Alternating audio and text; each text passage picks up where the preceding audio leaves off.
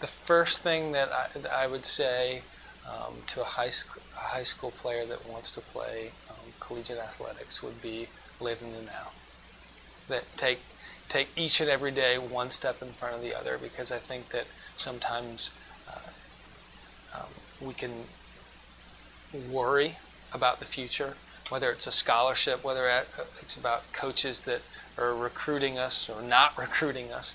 But I think that if we take each day as our masterpiece, as it said, and do the best that we can on any given day, whether that's in season, whether that's out of season, whether it's in the classroom, on the field, and over time, I think kids will see that those incremental days will become weeks, months, and years,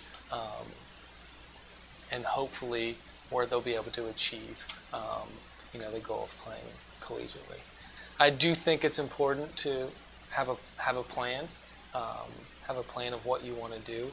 Of course, there's certain academic restrictions or guidelines or limitations. There's certain financial restrictions, guidelines, and limitations, and so those are all factors for kids when they think about playing in sports. But I hope kids really understand that playing collegiate athletics, there's not only one way. It's not just get a scholarship and that's the only way. There's many different, whether it's academic, scholarships, whether it's walk-on, whether it's big school, small school. There's so many opportunities for kids to continue to grow and develop.